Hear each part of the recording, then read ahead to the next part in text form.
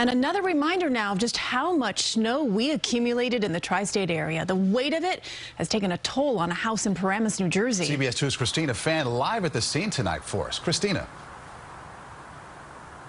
Well, Maurice and Christine, the storm dumped about 20 inches of snow on Paramus, and all that weight caused this home to collapse onto its foundation. Fortunately, we learned that no one was living inside. This home was under construction, and that is possibly one of the reasons the structure was already unstable.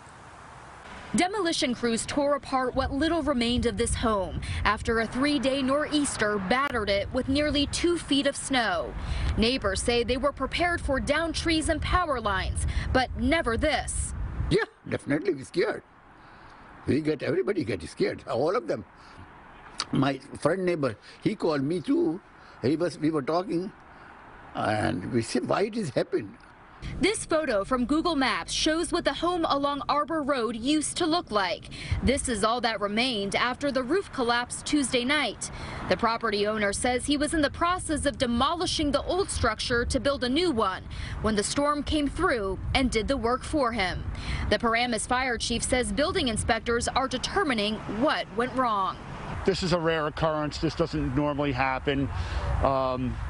Regular homeowners, as long as you take care of your house, everything's good. You have no real issues to worry about. Even so, we caught several people gawking at the pancaked house, nervously returning home to check on their own roofs. My roof, of course, compared to that roof, my roof is about 2015. I rebuilt it, so maybe more stronger than. And the neighbor you just heard from is so concerned because he lives inside this home, and it's actually the same model as the home that collapsed Tuesday. We reached out to experts. They say generally it takes 2 feet of snow on your roof to significantly weaken the structure. Reporting live from Paramus, New Jersey, Christina Fan, CBS 2 News. Okay, Christina, thank you.